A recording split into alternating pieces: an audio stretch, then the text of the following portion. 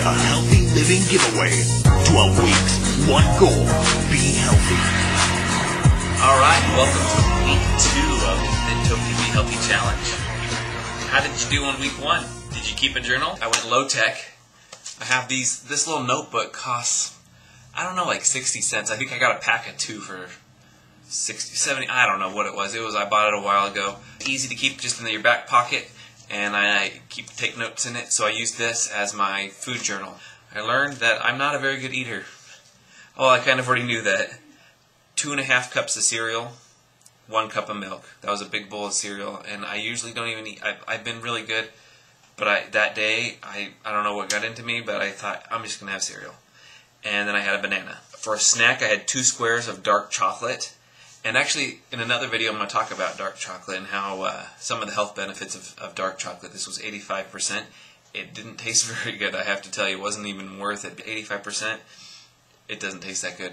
But if you look at the carbs, chocolate has a lot of carbs. If you get like just real milk chocolate, it has tons of carbs and no fiber. This had like, per serving, it had like 8 grams of carbs, but it had 2 grams of fiber. 6 net carbs.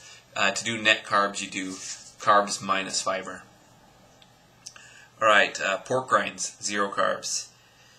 And they don't taste that great. So I'm rethinking the low carb thing, that if it's really worth it, because both of these are actually pretty high calorie. The chocolate and the pork rinds are pretty high calorie things. That day I didn't prepare a lunch. So here you see I got a turkey breast sub from Subway. And then I had, in the afternoon, I ate more pork rinds and another square of chocolate. 2 slices of pizza for dinner. My wife made homemade pizza. She uses whole wheat flour, and we use, it's like a veggie pizza. I had some meetings I had to go to, and I got back, and there were brownies. My wife let brownies out, and I said, oh, I can, I looked at it back at the day, and actually this was pretty a good day for me. I actually filled up that much of my notebook, where typical days I really fill up the whole page. And I said, I probably can handle a brownie. So I ate a brownie, but I was up, late working, which I am almost every night. And the brownies called my name, and I got a second brownie. But luckily, I kid you not, if I was not keeping a journal, I bet I would have eaten 3 to 4 brownies. They're small brownies. Just without thinking, I just would have gone back for more and gone back for more and gone back for more. But because I was recording it and knew I had to write it down, I withheld, and I didn't even, in that moment, I didn't even write it down as I ate it, if you don't write it down as you eat it, it makes a big difference. So I totally recommend recording it as you eat it, or even before you eat it, just so you mentally say, is this worth eating, am I going to write it down? I want you to continue to keep a journal, and if you didn't do such a good job, try and do better. Commit yourself to doing better. If you found that the technique you tried, maybe it didn't work as well, try a different technique. Try getting one of these little notebooks. Go to a dollar store. I think they can have them there. Target, Walmart. You'll find them. Just a small little notebook that you can keep in your back pocket. Keep going until you're successful at it. And if you're successful and it helped, then keep doing it. Keep doing it. There's no reason to stop. It's not that hard. It takes 2 seconds.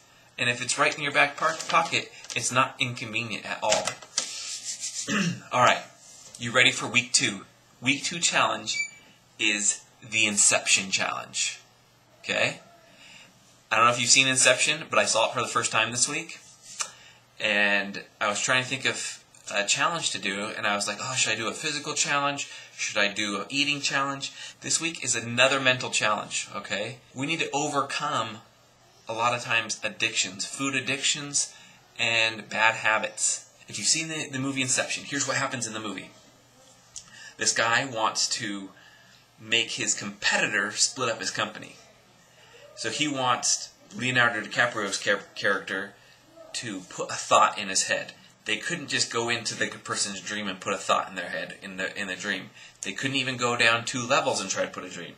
They had to go down 3 levels, and then, 3 or 4 levels into dreams. That deep down in your subconscious, okay? It's hard to get that deep down in your subconscious. Obviously, it's a movie, it's fictional, and the things that we see, the things that we're told, we create a belief system, okay? So we are going to figure out, this week's challenge is to figure out what our belief system is and install a new successful belief system.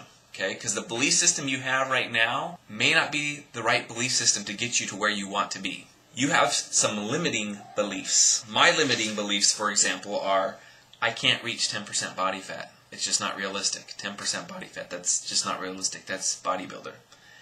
And I'm not a bodybuilder, so that's not realistic. So that's limiting me because I kind of had that belief. Exercise isn't fun. You know, this is one that maybe isn't a huge, strong belief, but I don't look forward to exercise. It's a chore. Exercise is a chore. That's a limiting belief. Eating is fun. Eating anything is fun. It's fun to eat. That's a belief, and it's limiting. And just so you know, so I can give the guy credit, this is coming from the book The Body Fat Solution by Tom Venuto. This is all about burning body fat. So, but the first thing is our belief system. Alright, here's some examples. Ask yourself, what causes you to be overweight? The answers that will come out will be limiting beliefs. What's preventing you from getting leaner? What's preventing you? Okay, so why are you fat, and what's stopping you from getting leaner?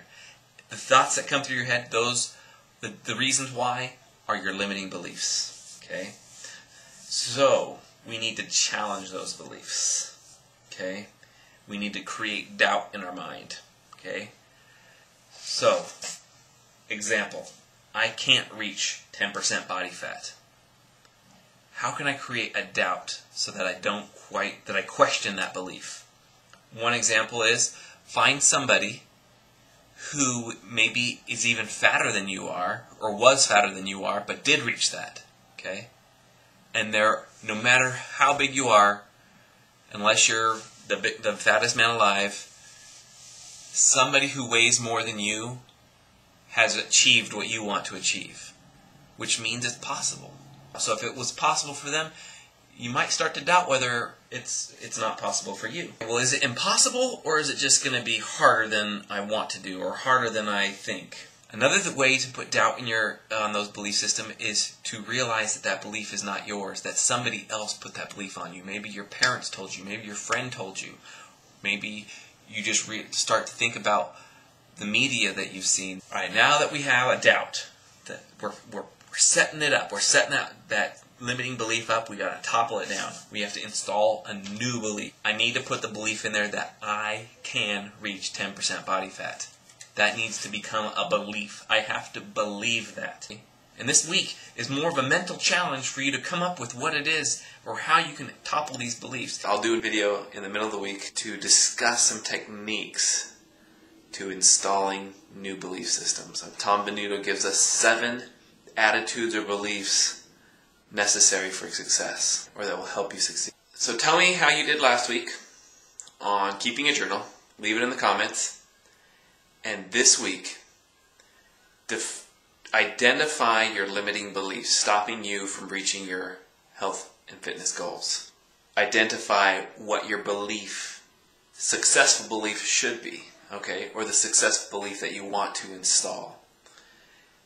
It shouldn't take you very much time once you sit down and do it, but that's what I want you to do. Identify 3 limiting beliefs and 3 successful beliefs that you need to achieve what you want to achieve.